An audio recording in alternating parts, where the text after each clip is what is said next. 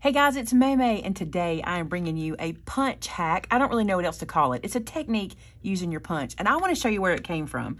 So I was working on making a book binding card for a live show a couple weeks ago, and I was going to design the book binding to have this little punch in it, and I was going to thread some twine through it. And when I did it, it made me go, look. So I flipped it over, and I tore this out like it was perforated, and I went, guys, I think we can make a ticket book with this. Look, I even left myself a note, sat this on the shelf so I wouldn't forget. Let me show you what this is and how cool I think it is. All right, I've pre-cut all my pieces. So I'm gonna make it this size, but this technique can work with any size. I've cut out these pieces to be 2 3/4 wide by 8 1/2 long. And the reason for that is you'll be able to get 4 of these strips from one piece of 8 1/2 by 11 cardstock. And then this one piece needs to be 8 3/4 by 2 3/4 wide. Now again, I'm gonna show you the technique today. We're gonna build that little book, but you will be able to do it in any size. And there's so many things you can do. All you need is this punch or a punch like it. So I'm going to score these, and while I score them, I want to tell you a couple things. What do I mean by a punch like it? Okay, as long as the punch does not cut away the edge, if it cuts into the edge, like this one cuts the little tick marks up off of the edge, you'll be able to do this. So whatever punch, go start digging through your punches. That's the cool thing. Let me get these scored. I'm just scoring them in half at 4 1/4, and then we'll start punching. Now this piece that's the 8 3/4 piece, don't score it. I'm gonna show you how we'll use that in a second. All right, so to the punch, Batman, here we go. What you wanna do, all right, is crease these down super tight. Here's why. The tighter this crease is, the better it fits in your punch and the better it binds together in a few minutes, okay? So here is the trick. Take your punch. Now, it's very important. Your punches have these little lines, like these little registration marks. You want to make sure you start every single punch at the same registration mark. So I'm going to take this piece and put it in to that first little mark. It does not matter where the punch is going to go, because I'm going to line it up in a minute, but every page has to start at the same spot. If you're using a pattern paper, you need to pay attention to that, okay? All right, then I'm going to turn this over, and you don't have to turn it over, but I line up to the left-hand side. It's just a habit I have. So I'm just going to line this up here and punch, and you see how it finishes off? And then I'm going to line this up here and punch. And look, this is what you get, okay? So we're making this perforated area that you hold and then can tear these off. So I'm going to do that to all of these, guys. By the way, Shana pointed this out. Look at the confetti. Isn't that cute? You could totally use that in like a shaker card or something. It looks just like confetti. All right, let's crease super tight. Put it in the same spot we started with. Remember, that's all that matters, is that you start at the same spot on your punch and then finish this out. And I'm going to do this to every piece, and then I'm going to show you how we'll put it together. Okay, so I got all of the pieces punched. Now, this is why you wanted to make sure you started at the same spot on every one. If you don't, then your holes won't line up, okay? Now, something else I noticed on the size I'm using, the little punch comes off the page on one end and not on the other. I want that to be the top, and the reason for that is when a person goes to tear their ticket out or their coupon, whatever you use this book for, it'll kind of get it started because it'll have that open spot, and that's what we want. So I'm going to take all these guys and line them up. Now, this is where we're going to bind it. We're going to bind it on this side, all right? So there's a couple things we got to do here. What you want to do is you want to open this up. You want to run some glue inside that binder. You got to trust me on this.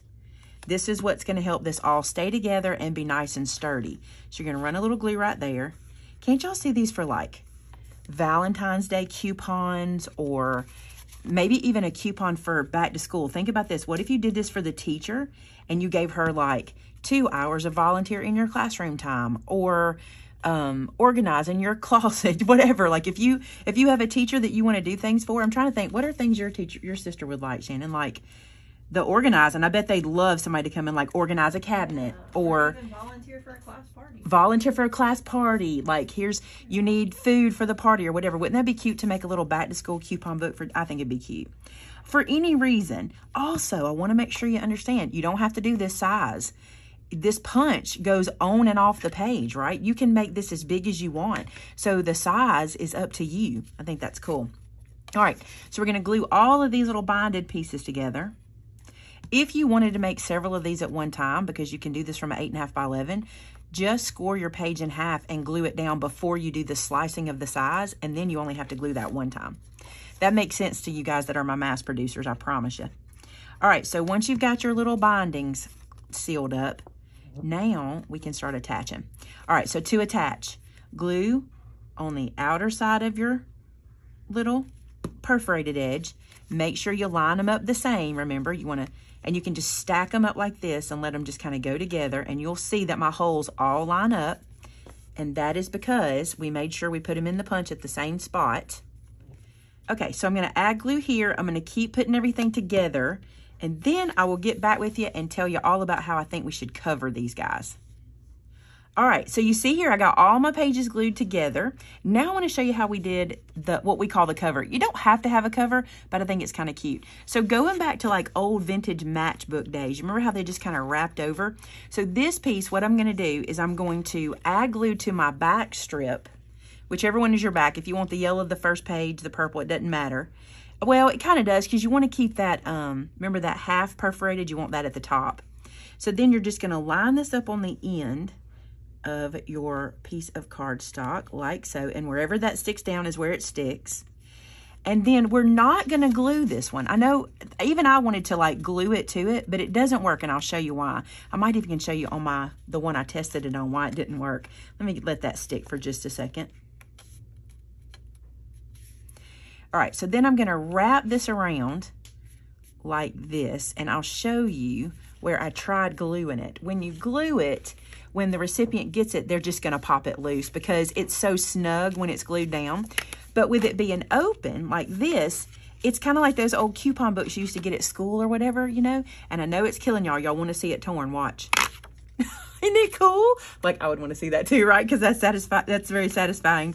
So if we'll go to another page like this and say, this is the coupon we want. Look how cute, y'all. I think this is adorable. What a cute way to make a little something for someone if you just want to give them like some service coupons. I think that's super cute. And all you need is this little guy. And again, any size you want. You could make it, you know, a book that tears, whatever you want. I think it is super cute. I hope you enjoy that little punch hack. I don't really know what else to call it. It's just kind of a technique with a punch, and I think it is really cool. So thanks so much for watching, but here's your challenge. You know your challenge. Number one, it is hit that red button and subscribe, guys, and make sure you hit the little bell so you can tell it you want to get notifications when I load my videos.